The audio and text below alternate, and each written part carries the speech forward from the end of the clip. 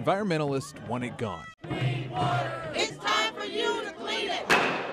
Lawmakers want it done fast. We just can't kick it down the road anymore. It's caused great concern in my district. We need action with a sense of urgency from Duke Energy. But many communities don't want it anywhere near them. Let's get rid of it, clean it up. They're not considering Wake County, but why Lee County? So what do you do with more than 150 million tons of coal ash in our state? We actually need it and just can't get it. For the concrete industry, the coal ash problem is more of an opportunity. You can use it in your countertops, your driveways, sidewalks, bridges, anything that could be used with concrete. You can put fly ash in it. It makes it more durable. Fly ash, the fine powdery portion of coal ash, is required in many North Carolina building projects, and it actually makes concrete more durable and last longer. The Carolina Panther Stadium has ash in it. Once it's encapsulated, you put it in concrete, it's never harmful again. It could be 100 years from now, that concrete gets broken up, torn apart.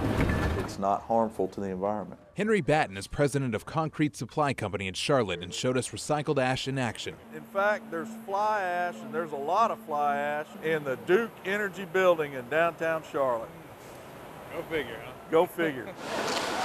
These panels will soon be part of a parking deck. For the life of me, I just don't understand how Duke can't see this as the solution as opposed to let's go build a bunch of landfills somewhere.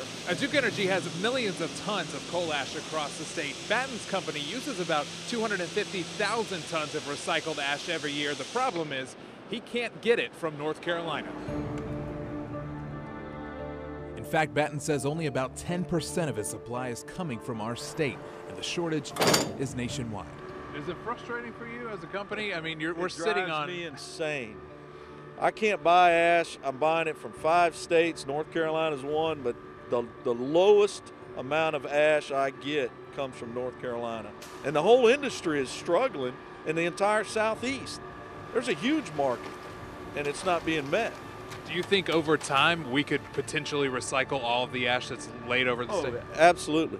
Absolutely. But the North Carolina Coal Ash Management Commission says that's a little far-reaching. The problem with people looking to recycling as the golden answer is there's only so much that can be recycled. Duke Energy has about 108 million tons of ash stored in ponds, and it's still generating another 1.5 million each year. The concrete industry in North Carolina estimates they use about 1 million tons each year, but says if there was a consistent supply of quality ash, that number would greatly increase. If we were to convert all of our coal ash for use in concrete applications, we'd have far more concrete than we could possibly use.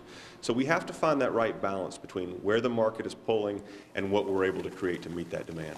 Can the market be developed if the utility companies are willing to put in the extra work to make the ash usable? I believe that it can. But there's another major factor here, and that's time. State law says Duke Energy has 15 years to clean up all of its 32 ponds. The utility says while recycling is a priority, the timelines are tight, and recycling millions of tons of ash would take decades.